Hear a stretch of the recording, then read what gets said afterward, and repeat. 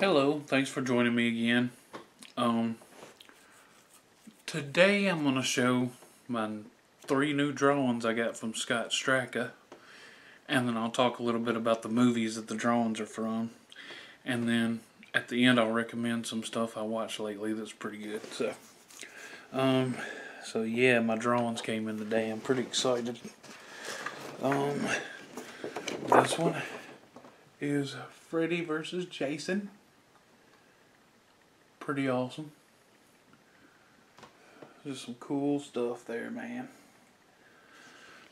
Really well done.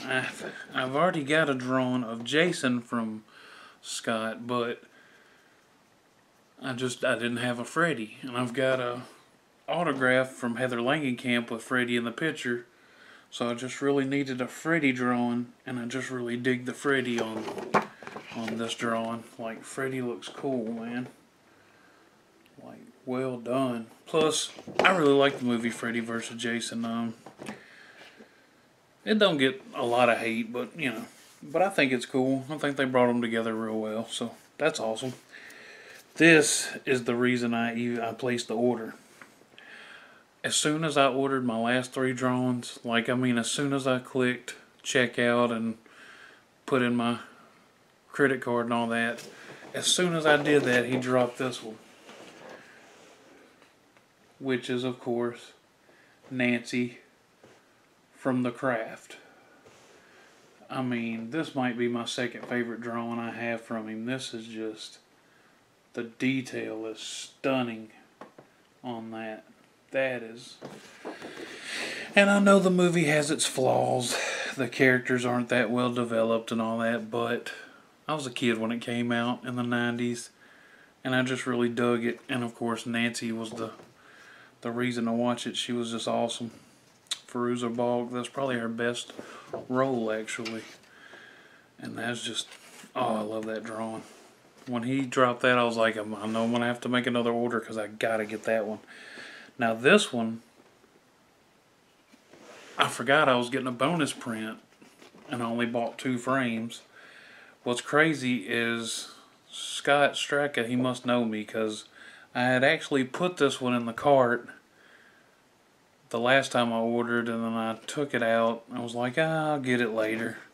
So I really did want it, and both times he sent me a bonus print. It's just, he's nailed it. He just knows what I ordered probably. He's like, just give him something horror, he'll like it. So, it's the killer from Happy Death Day. The babyface mascot killer. Now, Happy Death Day, I really dug that movie. Yeah, it's PG-13. Yeah, they cut away from the kills and stuff. But, I mean, it's Groundhog Day, but horror. Chick keeps getting killed every day. Reliving the same day over and over. Until she figures out who's killing her and why. Just really cool concept. Also, it's really awesome that the movie starts out where our main character, she's just a real conceited, horrible person. And going through this, I mean, she actually has character development. She becomes a very likable character. So much so that you go into the second one, no problems, because you're like, yeah, I dug her at the end of the first one, so let's see what else is going on. And I dug the second one too, and of course the mask makes a return in the second one. So, I mean, can't really tell who he drew behind the mask, but I'm gonna guess it was the killer from part 1. Kind of like when I got the Scream, I'm like, now is that, you know, Skeet Ulrich or Stu, or, you know, is it Timothy Oliphant or Skeet's mom, or is it Nev's brother? Who's under the mask? You know, which Scream is it from? Is it her? Is it Sydney's cousin and the Culkin kid? Never know. Don't know which Scream I've got, but it's a cool bloody Scream face. Do know that.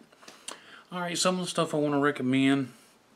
I did the Shudder free trial. I had Shudder a while back, and I don't know, I just kind of canceled it.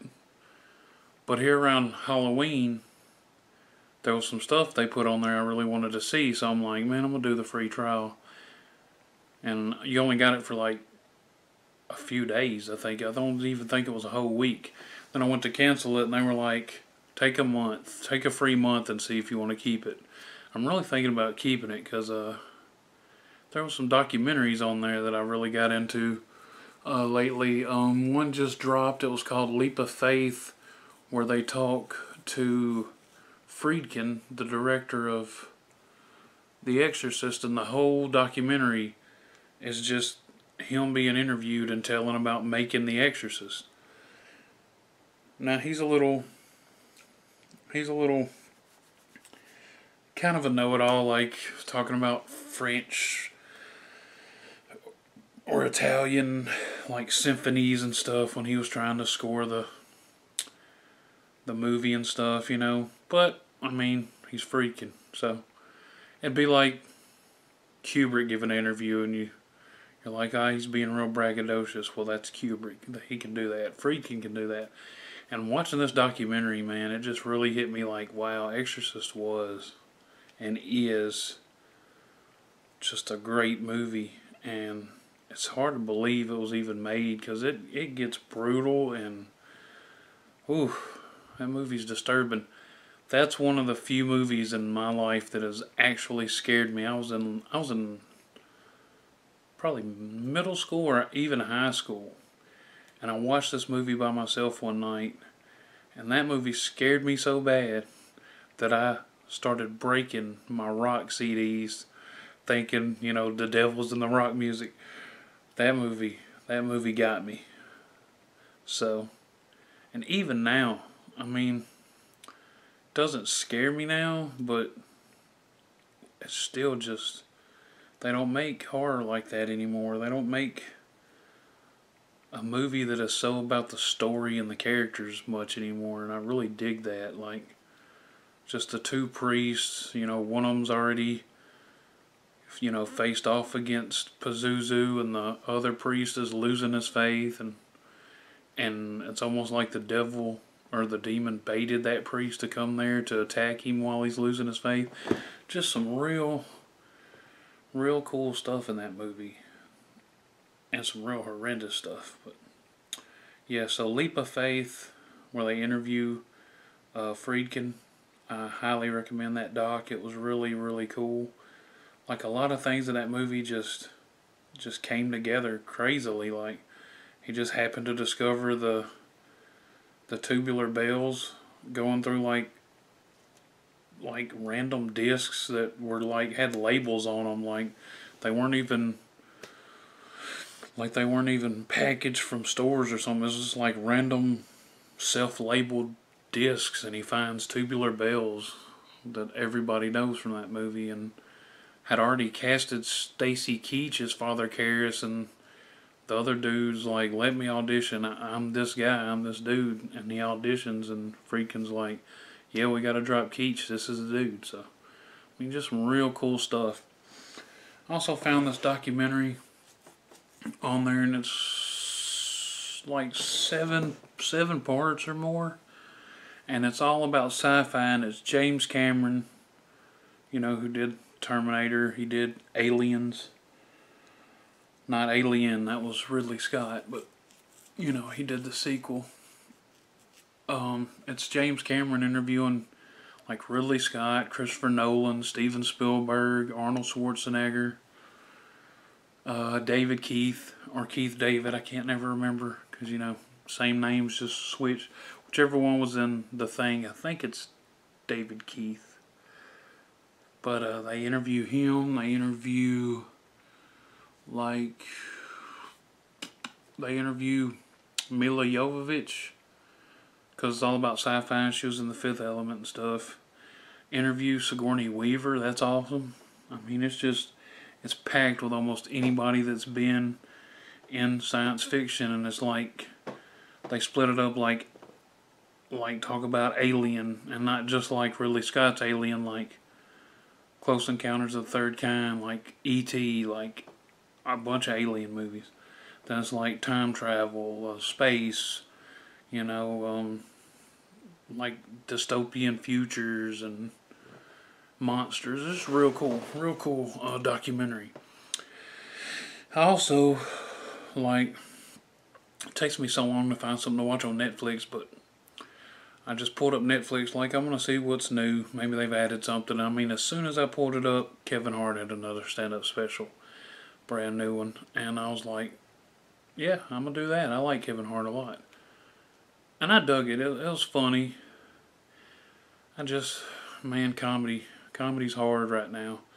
You can't joke about anything, it seems, or people are gonna like be outraged and want you canceled. So he basically just had to joke about himself and his family mostly, because look, he didn't get the host of Oscars because he refused to apologize again for something he already apologized for. Which I kind of get where he was coming from there. It's like, look, I apologized and I meant it. This would just be me apologizing again so y'all can save face and let me host the Oscars. So I kind of get him not doing it again, because it wouldn't have been, it would have been like the first time he apologized because he apologized. This would have just been saving face. So, but like I said, it's really funny. Kevin Hart's just a good storyteller. I mean, he can take anything and make it funny. So it's definitely funny. It's definitely worth a watch. But you can tell, like, he's trying not to get canceled again. So yeah, give it a watch. The dude's doing what he can. It's funny all the way through. Jokes are hitting. Every joke's hitting. So he's making the best of a bad situation. He's making the jokes you can make now. So what can he do? But yeah, give it a watch. Support the guy. He's awesome. So anyway, yeah, I mainly just wanted to show my cool new art, man. I dig Picture Day from Straka, man. Look at that. That's awesome. Look at those eyes, dude. Dude can draw. Anyway, just wanted to show off my art and then talk about some movies I've seen lately. Mostly documentaries and such. But anyway, I'll be back tomorrow with something else. Anyway, remember to like, comment, and share. Don't forget to subscribe to my channel. Thanks.